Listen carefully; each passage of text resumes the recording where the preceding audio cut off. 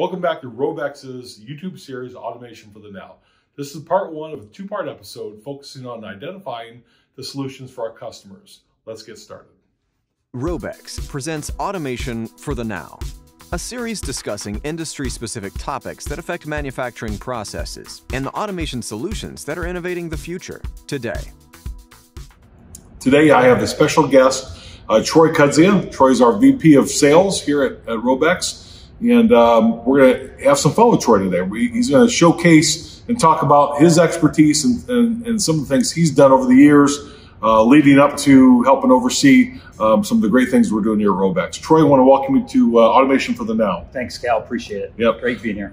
It's good to have you. Troy, talk a little bit about your experience in the automation world leading up to the last probably up to day one here, up to this point with RōBEX. Yeah, so I started out in college as a co-op student, building electrical control panels, electrical pneumatic devices. From there, when I graduated college, I moved into the PLC department, so I was programming controls, PLCs. Back then, it was PLC 5, Slick 500, so some of that real new, older technology back then. As I moved on in my career, then I started programming robots. So I moved into their R&D department, taking on bigger roles, testing certain components of the sales process, cycle time, pick and place, ability. So then from there, it was a natural move for me to move right into a sales role. And where I was previously, we sold the project and also project managed. So you really get to learn the process, because what you sell, you have to make work. Right. So we just weren't putting equipment out there because then it would hurt myself too. So it was a great experience. I did that for about 15 years on the sales and PM side. So what happened a lot of times is you were project managing during the day. And you wearing a lot of hats that entire process, other than just focusing on one area. Right, and quoting during the day, quoting it in the evening. So nonetheless, you learn that. So that really prepared me. Doing that for the last 15 years really prepared me for the role I'm in today as sales manager. Troy, one of the things when I talk with folks about their solutions and the things they need for their specific facilities, whether it's, again, robotics or material handling, when the handoff, when it comes from me to you, I always like to introduce you, obviously, and Rob Johnson, who's also on your team, as the solutions guys. Yeah. Because at the end of the day, you are the ones that are creating the solutions for our partners as it relates to their specific needs. And every job, every partner is a little bit different in the way that they present their the stuff they're trying to get figured out.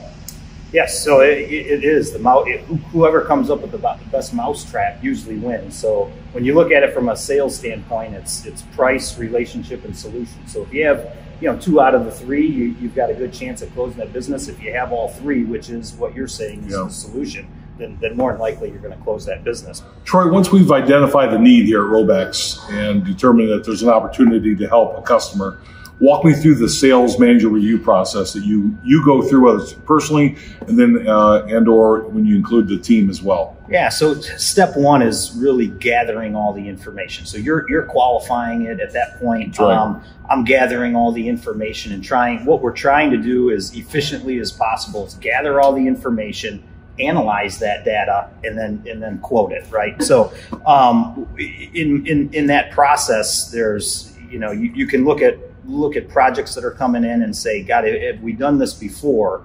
If we have, it immediately goes to quote.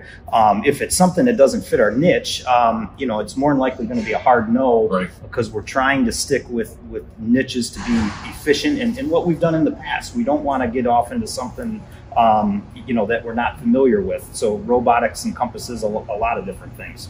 So our niche is in that pick, pack, pal segment. There's a third option in there. So you have a yes or a no. And a lot of times what we'll do is go to like an R&D. So we need more information. And what that entails is I try to usually get engineering involved because I want to get buy-in from them, and I want to see how big that risk is if on the project. If I can't analyze it myself, I want my team members involved in that. So we can take it through engineering, have an engineering review on it. If they're comfortable with the risk, that, hey, it's a small risk, then we can move forward in the quoting process. If not, then we really have to identify what the issues or concerns are, identify the scope of work, and really take it through the R&D process. What involving the customer that we're working with, how can they help with that R&D process? Is there items that they can send up? Is there product that they can allow us to take a look at? Because obviously, we're going to have videos and images and sizes and speed, but sometimes, I think what I've seen you guys do is actually have a piece of the product in hand to be able to review. How important is that? Yeah, of course they play a huge role, and we'll request whatever information. So we can take our concept and we really break our concept down of what are our concerns. So if it's in the end of arm tooling and we need their product to test pickability, are we concerned with maybe when we pick the product, we're throwing it across the plant floor at the accelerations and speeds of the robot that we need to run at? You have to identify what is the scope of work that we're trying to overcome, that we're trying to understand,